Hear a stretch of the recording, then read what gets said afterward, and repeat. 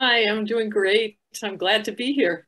Good. We're happy So to am I. have Thank you for you. having us. Yeah. Yes. Awesome.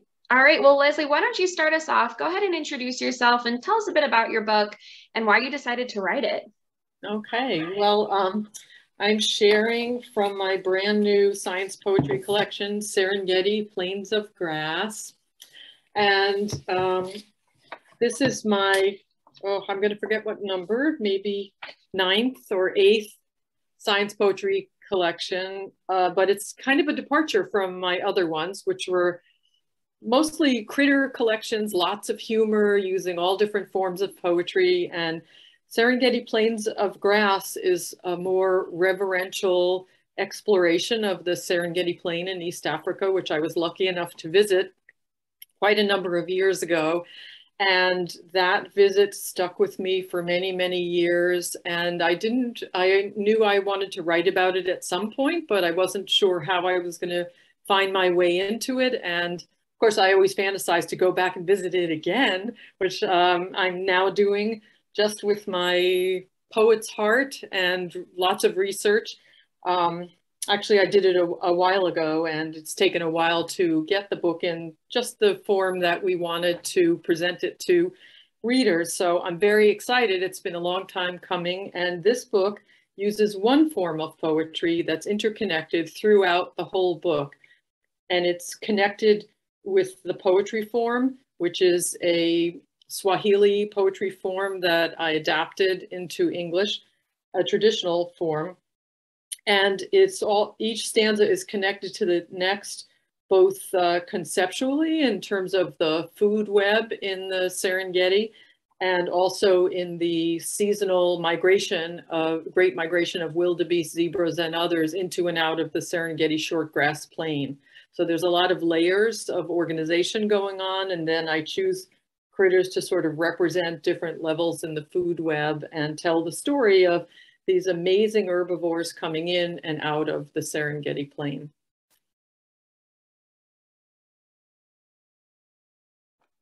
That's really awesome. Thank you for sharing that. All right, David, you're up. Tell us a bit about yourself and about your book and why you chose to write it. Okay. Thank you very much. I'm fascinated, Leslie, by your book and by how you came at it. Well, in my case, in undergraduate school, I majored in biology and minored in geology, and graduate school at Emory University in Atlanta, Georgia. It was still in science. Actually, I studied tapeworms, if you can believe it, parasitology. But coming out of a science background has fed my lifelong interest in writing about nature and the things you find there. Mostly, it's about living creatures, but I do like to write about mountains and rocks and caves and such. In this present instance, I got to thinking one day about the things that live under our feet. And it sort of caught my interest because, most of the things that live below us don't live there all the time. They may dig a burrow and have their babies or something, but it's still a busy place. And when kids especially run across a yard, I thought, well, I kind of like for them to know something more about what's going on beneath them. Now, in the case of water, a lake or a river or the ocean, we can get into that. We can put on goggles or whatever, hold our nose and dive down, and we can see at least the surface kinds of creatures that are there. But in the case of dirt, what are you going to do? So this is my effort to make kids a little bit more conscious, a little bit more aware. So when we have time here in a few minutes, I'll read a poem or two and or whatever time we have. And I'm eager to hear Leslie read from hers. Oh, same here. And actually, I want to just jump in and say that I think even though David and I have not met, we've sort of been in traveling around each other in circles online and through poetry. And I also have a science background. I have a graduate degree in oceanography, but I I have Leaf Litter Critters is one of my earlier books, and that is, really starts with bacteria and goes through the whole brown food web cycle. And the same thing, just this fascination with what's going on in this world that we can't see under our feet. So much fun. And I think that people like us bring something to the table that adds value for the kids. I mean, we know a little bit about what we're talking about. We've sort of been there, and we love our subject. And it's just kind of hard, at least it is for me, to pick up a subject that I don't identify with. May or may not like it, but I'm sure not all that knowledgeable. And I can read up on it and trick you for a little bit to think I know more than I do. But these are the kinds of books that probably have more value to the young reader. Yeah, and I'd have to agree with that too, with having value to the young reader, because I think what's nice about you exploring what's underneath our feet is kids love getting into the dirt, playing in the dirt. So to help them have that better understanding of what they're actually getting into is such a good concept too for them. So, well, since you did bring up sharing some poems, David, why don't you go ahead and start us off with a poem or two from your book? Okay. This is a top fold book. Kate Cosgrove is just a wonderful artist. And when I borrowed an idea from Einstein, I thought if we're going to dig down into the dirt, you need a way to get there. So how about a magic elevator? And Einstein imagined an elevator in space with a full lab in it, so he could consider his experiments in space, and it helped him learn more about what he was studying. So in this case, because of the elevator, Kate decided, and I love it, that it should be top fold. It gives a better sense of going down into the ground, and gave her more room to dig this elevator. That's a tree, I guess, and it's just a clever idea on her part. The whole book is full of her clever ideas. So I'll read one to start us, and that's recipe. It was a dirt recipe.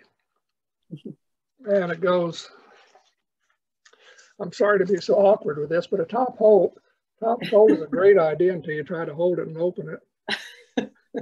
You need a table and two helpers. Well, grind up flakes cracked from rocks and chipped by prying roots. Add dead things like rotting leaves, bees, decaying shoots. Mix with maggots, beetles, mites, centipedes, worms. Serves a host of hungry fungi and at least 1 billion germs. So that's the opening poem. Now this book has, Leslie, I don't know whether you go the same route, but there's back matter to tell you more about each subject. So here's about a 100-word little essay on each of the subjects. So I'm not going to read, relax, all of 100 words on dirt, but it does tell you more about it than I could in the poem. Did you know that rain and roots help make dirt? Water seeping through the soil softens the earth around buried rocks, and so on. Some of which we know, but a lot of which we may not. And so you read the poem, and then you can also go to the back for more information. How do you want to do this, Leslie? Shall I read another one, or do you want to take turns reading, or what would you like? Well, I think when I do mine, because my poems are interconnected, I'm going to read them all in a row. Right. So why don't you go ahead then? Okay, if that's all right. Yeah, please. Okay, then here's, I have 2 more that I would like to read, but I can read them at any time. So this is about ants. And I've always been fascinated by these things. They build these incredible tunnels, some of them very, very deep, 10, 12 feet down into the earth. It's dark down there. They don't have a leader. It's not like somebody saying, move the furniture over here, the nest goes over there. They somehow make a nest. City builder. 1,000 ants without a sound build a city underground. Without light, they build halls. Down and down the city sprawls. Without rest, they tug and toil. Grain by grain, remove soil. Without a leader, in the gloom, they scoop and hollow out each room. Without tools, they clean and sweep and build their city strong and deep. Can I do this other one now and get it out of the way, or yeah. What do you think? Okay. But not get it out of the way. We're enjoying it. Very kind. Yeah, I know. It's not a rush here. We're liking these poems. Well, after doing this whole book about dirt, my editor said, you need a kind of to sum it up. So I did, and this is what came out. And it turns out that it's a very ancient form of poetry. I was unaware of it. I thought I discovered my own, but it goes back to hundreds of years. So it's about time we dug it out again. So here we go. And now we know. Beneath our feet, beyond our sight, below the roots where green grass grows, there's more to dirt than we'd suppose. In places black as night, creatures slither, wriggle, creep, nurse their babies, snuggle, sleep. There's more to dirt than we'd suppose. Quiet things in hidden holes burrow down where secrets lie. There's more to dirt than meets the eye. From centipedes to mousy voles, they come and go without a sound, seek their safety underground. There's more to dirt than meets the eye. Creatures large and small retreat, where boulders rest and tree roots sink a drink. There's more to dirt than we might think. So many lies beneath our feet, so much to learn, so much to know. And now we've learned a lot, although there's more to dirt than we might think. Oh, I love that. I know, I love that too. And you said that's the last poem, right? To wrap everything up. Oh, what a great one. Yeah. That is wonderful. Thank you. What is the ancient form that you reinvented? I don't even remember the name of it. If it's from some country, I don't remember either. That's the advantage of being my age. I don't have to apologize anymore. I can just forget. I don't think anybody needs to apologize anytime, really. But anyway, I'm fascinated by that form. I love it. I really do. I love the repetition of it and the don't you though? Yeah. cyclical. Yeah, really, really nice. It fascinates me now that I know that it's for real and it's an old timer. I kind of relate to it, and I'd sort of like to do some others, but so far I haven't had a subject that has lent itself to another one. I've tried a couple, but they were terrible, so I threw them away. It is interesting how that happens, that you might try a particular form for a particular subject and it just doesn't quite work. And then you have to say, well, I need to go in another direction or something. You do. I was last night finished reading a new book by Billy Collins, who is one of my favorite poets. And in his afterward, he was thanking people and he thanked his wife and so on. But I was interested in how he said that he has one reader who just gives him a grade card. That's all he does is just give him on a scale of 1 to 10. And they said anything below a 2, 1 being the best, I throw away. So even he struggles just like the rest of us with some are better than others and some don't work at all. Absolutely right. Yeah, I have many, many versions of all of my poems, really. Did they ever come out the way you want them the first time? Probably not. Oh no, and I don't know about you, but a lot of my stuff never comes out the way I thought it was going to. But you just come as close as you can, and you finally abandon it and go on to something else. Very true.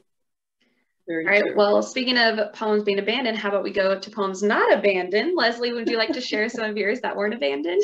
Sure, I will. So, as I mentioned, Serengeti, Plains of Grass, is all one form. It's called the Utendi. It's a Swahili stanza. And it's a traditional form that's dealt with serious subjects and also kind of ways to live a good life in the world. And so I like to think of that whole idea with this book. So it's a 4-line stanza. The first 3 lines, and in the language Kiswahili, it ends in a rhyme because all Kiswahili words end with a vowel. So each word ends with the same vowel. So in my ear, that sounded more like a partial rhyme than a perfect rhyme. So I chose to end my words with the same consonant sound.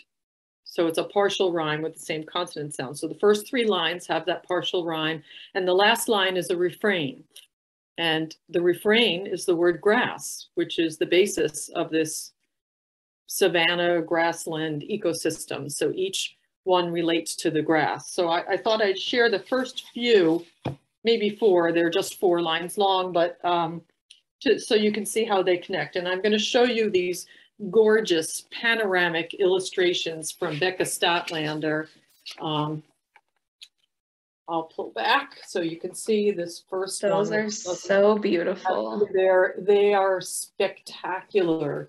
Pastel and gouache. To me, illustration is magic. I don't know how people do that and make these gorgeous things come out, but I'm so honored to have this in my book. So this is the first stanza. And I just want to also say, when David was talking about back matter and how we do things, I have lots of back matter in my books, but I also have little narrative science notes. And with this book, I kept them. I'm not going to read them also. I'm going to just read the poem, but I kept them very spare. Sometimes I can really blah, blah, blah in the science notes because I'm fascinated and I want to share everything. But in this case, I didn't. And I'm just going to share the poem stanzas for these few. Parched soil bed of volcano ash, roots asleep in a tangled mesh.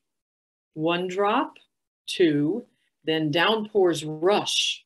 First rains wake new blades of grass. Hoofbeats thunder under blazing sun. A great migration toward the plain. Grazing zebras, first to begin, clear away taller, tougher grass. Wildebeests feast on shorter swards. Oxpecker birds are stow-aboards. Gnus trample roots in shaggy herds, spreading manure for growing grass. Plains are cropped where wildebeests grazed, leaving tender herbs exposed. Low ground growth is nimbly used. Fleet gazelles nibble new mown grass. And I'll stop there to show that even in this reverential book, I'm not above a little wordplay because that's GNU, mown grass. So on it goes to the end when all of the animals that are in the migration leave the Serengeti shortgrass plain, following the rains to the next part of their migration circuit. I love those. That's Thank wonderful. you. Yeah, I love how they all connect. I love that it's just continued on with the story.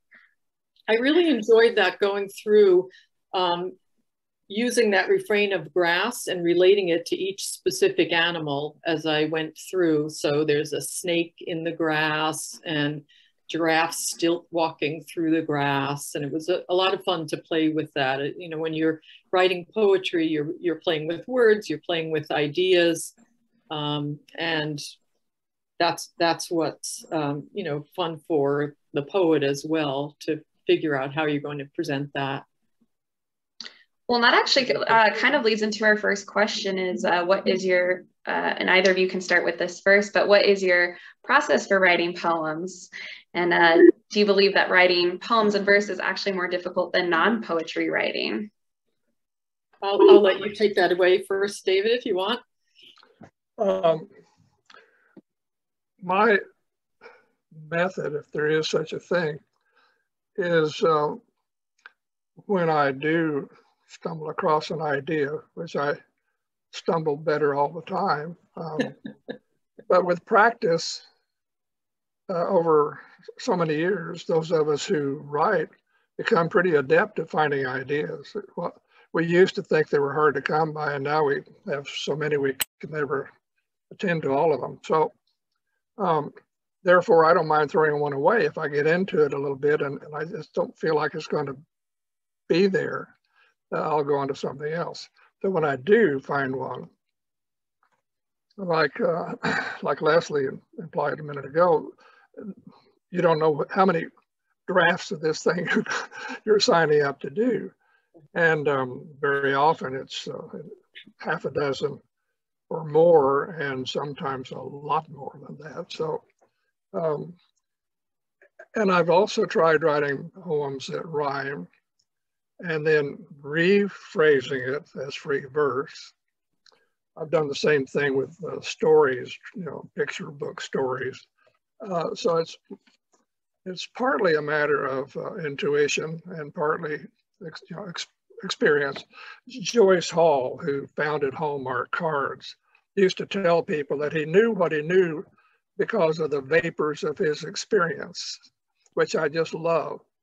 And so we do, you know, move that pen around and the keyboard, picking around on that until something finally clicks. Sometimes it's a rhythm, sometimes it's a catchy phrase. Just a single word can do it. So it's an experience, it's an adventure, and hopefully you'll get there. Be prepared to bail out if you don't. As far as, well, let me just answer that one question and then Leslie can play with it. Okay, well, you know, I agree with that about experience. And I think for me, so much of it is the more experience you have, the more you're writing poetry, you've read poetry, you hear the music in a certain way. And so, you know, sometimes people ask, you know, how do you know when you've gotten to something that works or doesn't work? And that's the piece that I think really comes with that experience of hearing that music. And so you don't have to test yourself, you know, have I done this correctly? Have I followed every rule of this poem? I always, you know, when people ask about when you're starting, you know, experimenting with a new poetic form, you read lots and lots of poems that other people have written in that form, and you internalize that music.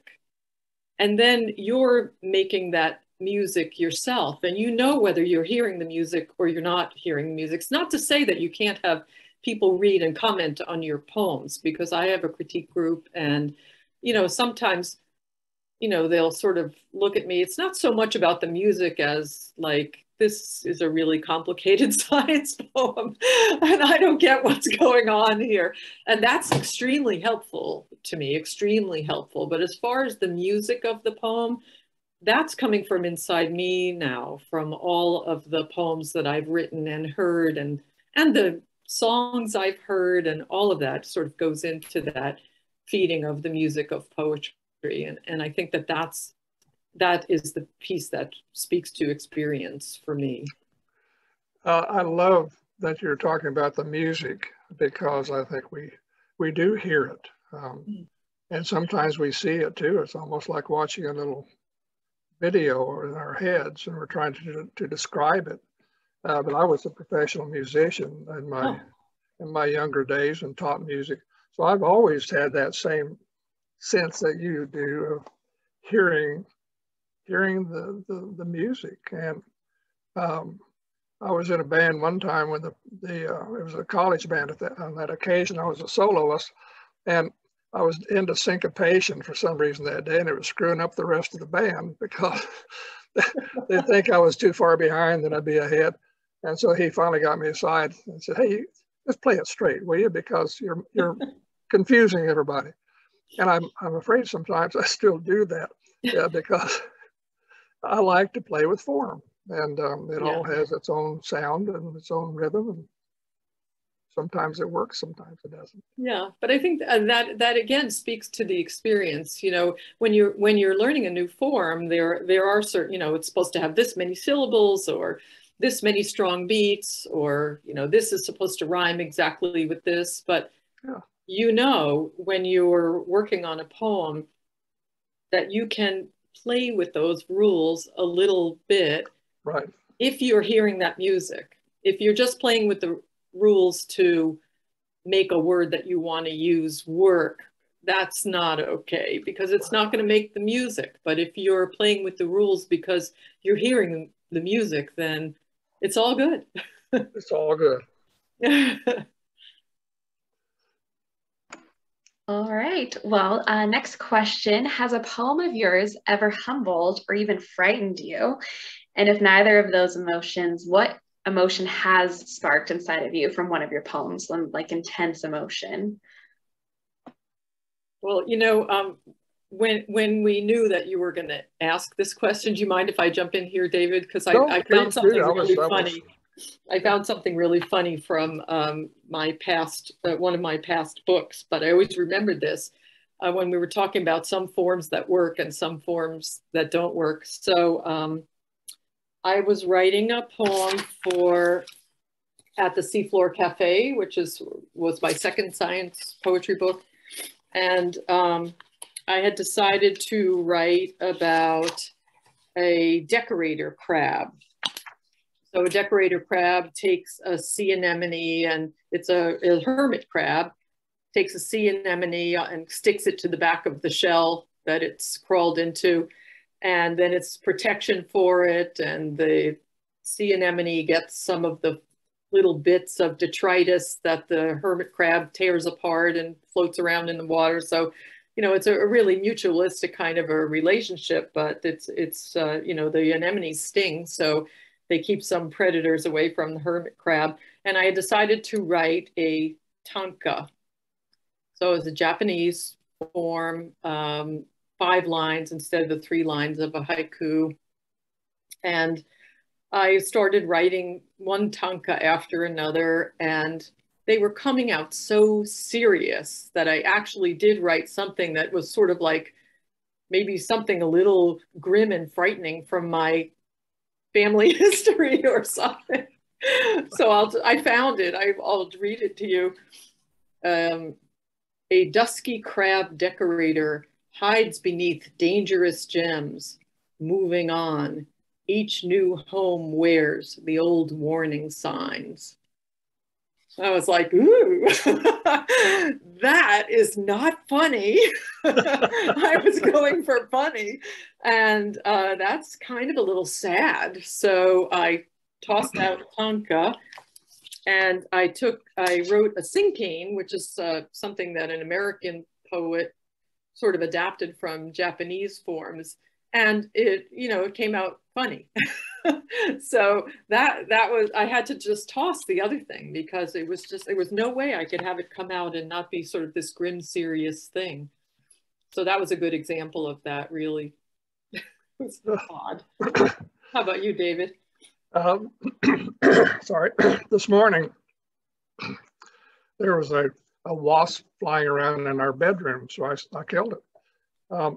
But as I was contemplating this question, that reminded me of of a poem I wrote in a book many years ago called Death of the Wasp.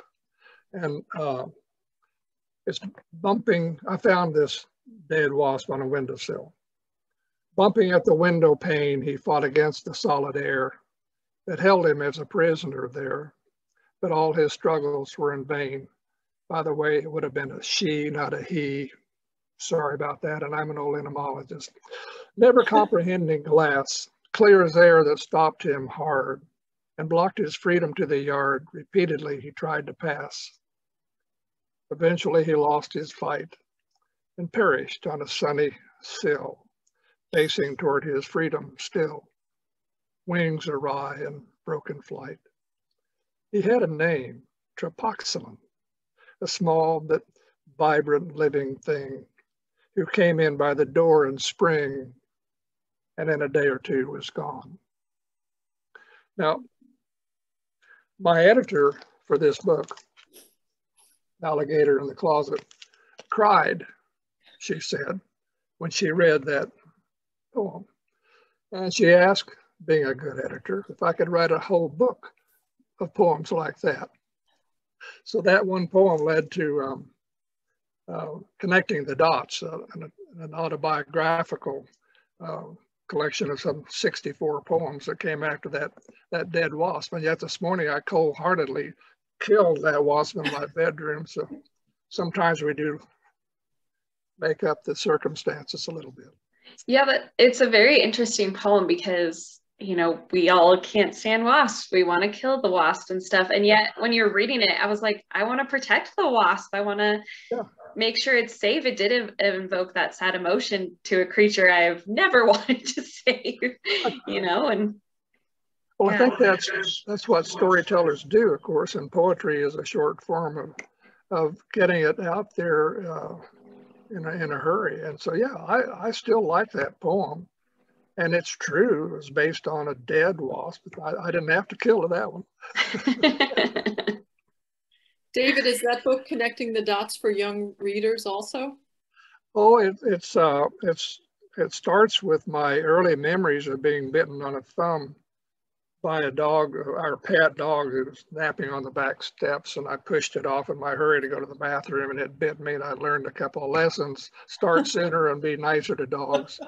And it went all the way up. I was 65 when I finished the book. So received wisdom told me that I wouldn't have an audience for that because in some areas of the book, I was 60 years old. You know, what made a believer of me was that poetry in the classroom or for young people was that book. Because when reviews from students came in, they liked knowing the future. They liked knowing what had happened to me as I grew up, and therefore, by extension, could happen to them. And I signed off the last poem by loving my wife, lying in bed at night, listening to her breathing and so on. And so I just learned that poetry has a very wide range if it's handled with respect for the reader. Yeah, that's lovely. Yeah, you never know how a poem is going to affect someone and who it's going to affect. And Leslie, even going back to your original one you wrote, that you're like, this was supposed to be funny and not frightening, but I still enjoyed it immensely because I like that little bit of fear because it is a natural thing that we go through and trying to build a protection for ourselves, but still maybe you making it look kind of good and decorating it a little bit. Yeah. Well, I think kids want us to be the grown up. You know, I mean, we can be silly if we're silly the way grown ups are silly. Yeah. But if we try to be silly like they are, they spot a phony a mile away. That is very true. Kind of jumping around here as we're talking about young readers, what advice would you give to young poets? Little kid, teenagers, however young, what advice would you give? Shall I take a swing at that one? Sure. Okay. I think what we're shooting for isn't to write poetry. I think what we're wanting is to get kids hooked on writing, on, on expressing themselves, on seeing visions, on learning to manipulate words, sounds, meaning. And so if poetry is the goal, it's more of a long-term goal. And I don't think they should, the teachers, the parents, or the child should expect to produce poetry that's particularly good. But then that's okay. That's not the goal. And as long as we're honest with them and say, okay, this is it's like learning how to run 26 miles, do a marathon. You don't just say, tomorrow I think I'll run a marathon. You start exercising and getting better and better, and it may take years. In my case, I never got there because I didn't much care. But anyway, I think it's that kind of development. And I rejoice when I see a child trying to write something that shows you that he or she is actually thinking about something, is thinking about the subject. And the older ones, of course, are appropriately better, but they're still beginners. We all have to learn. Leslie? Well, I think we're all learning as we go. You know, I think that whether you're writing poetry or writing prose, it's not so different in how you get started, which is to be reading and to read everything that you can get your hands on and start to understand what speaks to you. I think, with stories, what kind of stories do you like? With poetry, what kind of poetry speaks to you? Everybody doesn't like every poem, and that's perfectly okay. I don't like every poem. I don't expect anybody to like every poem. And so if you like rhyme and rhythm, read lots of rhyme and rhythm poems, and then you can start to hear that music that we were talking about. And if you like poems that don't rhyme, read lots and lots of those and start to hear that kind of music, because those have their own kind of music too. And you're not deconstructing them to figure out what works. You're listening to your own poetic ear and what is hitting it in a way that you love or respond to in some way. So in the same vein, just, read. When I was a kid, I read A.A. Milne's When We Were Very Young and Now We Are Six. And I loved those poems. And so I still do a lot of rhyme and rhythm, but there's also the other elements of it, the telling a bit of a story, having a little bit of humor in it, having heart in it. All of those things were in that poetry for me. And there's lots of other ways to hear poetry too, in song, music, Broadway musicals, fantastic poetry, folk songs, fantastic poetry, and rap music has all kinds of rhythm and rhyme in it. Kids are listening to all different kinds of music, and all of those things start to tune your ear for poetry. And if they want to write poetry, I think having that experience of playing with words, however you want to play with them, telling a story, writing a poem, playing with rhyme, playing with rhythm, we're all practicing. And that's how you learn to do anything. As David said, when you start to run a marathon, you start, by running a quarter of a mile. So you start practicing playing with words. And I love that. I love just enjoying language and the richness of language. And so all of the kind of reading you do will inform your prose and poetry writing. Well said. Agreed. Both of you actually very well said. Just jumping off of you, David. You two bounce off each other very well, I have to say. I've been loving listening to how you both are just feeding off of each other. Well, this is actually a really big treat for me because, as I said, we've sort of known about each other for a long time. And of course, I've probably known about David longer than he's known about my poetry, but it's such a treat to meet you here online. So. Well, same here. And I'm grateful for the opportunity to not only to meet, but to exchange ideas. And me too. Learning all the time. Yeah, exactly. Yeah. David, you mentioned earlier about a form of poetry that turned out to be an ancient form of poetry. And to kind of play around with that, how do you think poetry has grown since, let's say, like Shakespearean time? How has it progressed? How has it changed? Or how have we taken things and added our own, music to it and created our own poems? How has it grown? Well, I wish I were a better student of all that, but we all know the rudiments of that, that in the days of Shakespeare, you had open air theater a lot of times and all male actors and so forth. And that was for entertainment, but I'm sure there were lessons involved. But in that same era, most of the population was illiterate. So you had the town criers, the street vendors, the few people who could memorize at least. So you got a lot of what you knew from poets, from people who would go from town to town and tell the news or whatever. So at that point, it was important to speak in, if not in rhyme, at least in meter. It's simply easier to remember your own lessons, what you're going to tell in the next town, but it's also easier for the listener to retain. And that's a simple thing to show. Read a paragraph in a book, and then immediately try to remember what you just read. If it's in prose, odds are you can't get more than half a dozen words, if that many. If it's in rhyme, you have a much better chance of retaining that for a while. So over the years, a lot of the poetry was in some kind of rhyme, some kind of structured language.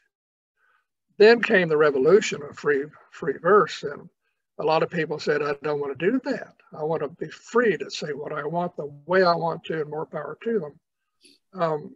And that's still a very, very strong, popular way to express yourself in poetry. But meter and rhyme just won't go away, and whether it's for adults or children. And so I'm glad for that, because we do have choices. I did 3 or 4 books in rhyme before I got up the nerve to try one in free verse. To me, free verse is harder because it doesn't have any rules. It's playing tennis without a net. You have to be very confident in your skills and your ability to convey something that doesn't seem to have structure, and yet it does. After all, the English language is actually an iambic language. It's almost all iambic meter or anapestic meter, the rising meters, as opposed to some languages in other countries which are quite different, Japanese. So it's hard not to write in some kind of meter because we lapse into our own language, and so even free verse, it tries so hard not to be structured. Kind of is in some ways, and so I write quite a bit of free verse, but my true love is something that rhymes, and the longer you do that, the better you get, I think. Would you agree, Leslie? It just comes with having done it a lot. I think that's right, and I think that the longer you do it, the more you know what you're doing is something fresh and different, as opposed to something that's a rhyme that's been used so many times before. And those are the kind of things that come with that sort of experience. I like all the different forms of poetry. I love learning a new form. I like having that structure of learning something that has some rules, as we've talked about before. And once you really, really, really know the rules, then you can break them. but before you Right. know the rules, you have to follow them so that you understand what it's supposed to sound like in your ear. And the same with free verse. Free verse can just sound like you're just breaking up sentences unless you are really hearing the music in those particular words. And that is tricky. I don't think poetry is inherently more difficult than prose. I think they both have their moments, we'll say. And you want to be doing your best work in whatever form you're writing in, and doing beautiful free verse is challenging. Doing really musical working rhyme is also challenging. When something is fresh, it's delightful in a rhyme, in a way that if it's not, it's like other things that have been written. So, we're all trying to hear our own music as we go along and make something that somebody else wants to read and say and play around with too. So it's fun. I'm certainly much less of a history of poetry student than you, David. So I'm glad that you went first on that question. But I made it all up last week. Oh, good. Oh, good. Well, that makes me feel so much better. But well, I believed every word. So I love Shakespeare too. I have to say, I always loved Shakespeare. Since I had to study it in high school, which there wasn't much in English that it was ever a had to for me because I just kind of loved that. But and actually, my book Random Body Parts has a reference to Shakespeare in every poem. So it started with writing a poem in the form of the witch's speech in Macbeth about the stomach, which was grumble, grumble, roil and rumble instead of double, double, toil and trouble. And then I thought, this is a great idea. I'll just use a Shakespeare speech or a poem for everything that I do. And boy, did that get difficult really quickly, trying to, relate something to the pancreas or whatever. But sometimes it was just a phrase, or I really got pretty loosey-goosey with it towards the end. But that was a lot of fun too. But Shakespeare definitely has taught us a lot about language, and he invented all of these fabulous words that we use and phrases that we use all the time. So it was fun to get to stick those in poems too. I don't want to interrupt. I'm done. Did you finish that thought? Yeah. I was just going to add on to the learning how to write, and it's easier to use examples from writing in verse because, and you alluded to this earlier, a beginning poet is very tempted to force something to rhyme. Mm-hmm. Either you have to put the emphasis on the wrong syllable in the word, or you have to stretch meter work. And so that's, for those of us who have been there and done that so many times, we know about that problem and we avoid it, and we write a different rhyme, a different sentence, a different line. Mm-hmm. And those are the hard lessons, because sometimes you have to kill your baby and you've been working, you've got 8 lines of perfect verse, and all of a sudden you hit that wall and you say, oh man, and you just basically have to start over. Right. Or you say, well, what if I just turn the sentence around and say it in a way that nobody ever would? Yeah, right. No. Yeah, some of them are like, throw mom off the train, a kiss. It just doesn't work quite right. Oh my goodness. All right. And lastly, since both of your poetry books revolve around nature, and this month does house Earth Day, what about nature inspires you? Your turn, Leslie. Oh, well, it's almost like, well, what about nature doesn't inspire you? We live in a pretty remarkable planet Earth. And if you're outside exploring and listening and looking and feeling, there's just everything there is remarkable. And of course, we have this great responsibility to take care of it as humans in our ecosystem Earth. And you know, I was going to say the jury's out, but we already know that we're not doing a great job. And we must do a better job. But when I go to a remarkable wild place like the Serengeti, and almost in the same way that David was talking about, well, what is going on under your feet that you can't see? And I was looking out over this plain of grass and knowing that there were a few animals I could see, but what was going on under that grass and among those grasses that I couldn't see was something that I just wanted to explore forever. And that it was almost the same feeling that I get when I look out over the wide open ocean, and you know all of these processes and things are going on under the surface. And I am lucky enough to get down and scuba dive from time to time, so I have some glimmer, just a tiny little glimmer of what's going on. But the Serengeti felt the same way, and you can feel that way in a city park.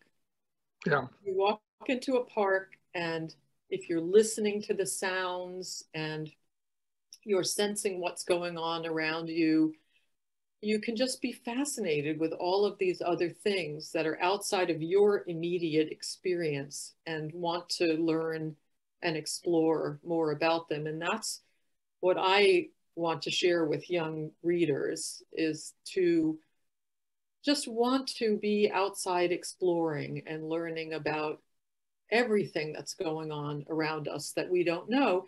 And I think when we do that, we understand a little more of our responsibility to think of ourselves as one component of this ecosystem, not that everything else is in our way and we're trying to get to where we want to get and do what we want to do with the things we want to do them with, to, you know, have that reverence for the whole planet because it's the only one we have. Yes. I was a nature boy. When I was an only child. From the time I could remember, I was outside, and I began collecting things: empty turtle shells, skins that snakes had shed, anything that had to do with nature. You know, cicada shells. And I would bring them home, and over time, I had butterfly collections and you name it, whatever I could pick up and bring home. So my love for nature, like yours, just goes back from to childhood.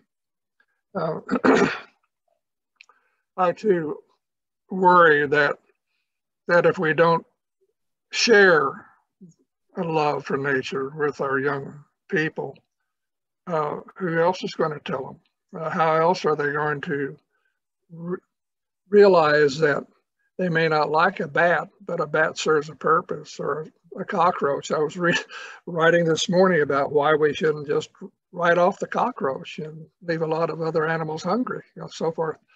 So there are reasons for the nature to be put together the way it is, and it was all put together a long time before we came along. And now we're doing our very dead level best to screw it all up.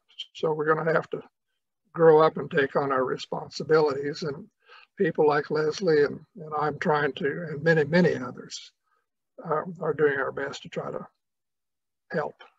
And then one more thought from me, and I've been trying for quite a while to show how similar and how many ways we're similar, those who write poetry for adults and those who write poetry for kids. And Wyatt Townley, who's a former poet laureate of the state of Kansas, and I have worked off and on for quite a while. And I will send her one of my poems.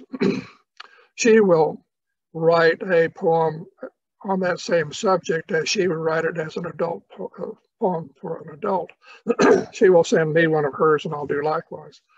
And it's another way of trying to get poets on the same page and to not be afraid of one another's work and to trust one another. And you know, it's nice to have friends in poetry wherever you find them.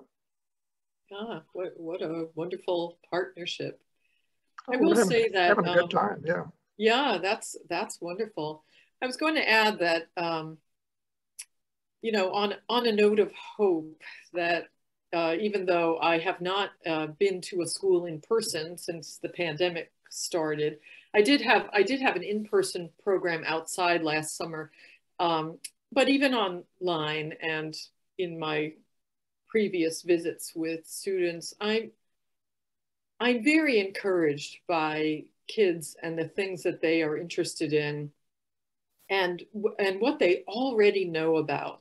I do think that educators are doing a remarkable job of sharing the newest information about ecology and climate change and all of these things that we're so concerned about. And the students ask the most amazing questions, and their questions clearly come from knowledge that certainly challenges me. I'm there sharing as somebody who has a background in science. I've worked on my particular topics, but I'm not the scientist who is doing the research on this particular critter. And they ask me things that show that they already have more knowledge than I have about the subject. And so I have to say, if you want to ask me a question about writing or poetry, and you can ask me the critter questions, but I'm probably going to tell you that you can find out better information about that from the people who are actually doing the work, because that isn't me. And they're really quite knowledgeable. And I have a lot of hope from working with kids that they are going to carry on and come up with some better solutions than we have reached at this point in time. I'm very hopeful. I agree with that. And editors are being super careful about what they publish as facts. So you and I do our homework. We study our subject. We bring some that we already know to the subject, and then we get more information. But I don't know, they may trust you more than they do me. But in my case, like this dirt book, after I did my best to be right about everything, it still was sent out for reading and vetting with other people in the trade. And so we got new latest information for some of this stuff that I didn't know about. So yeah, that's fantastic. Yeah, it is, I think. I need all the help I can get.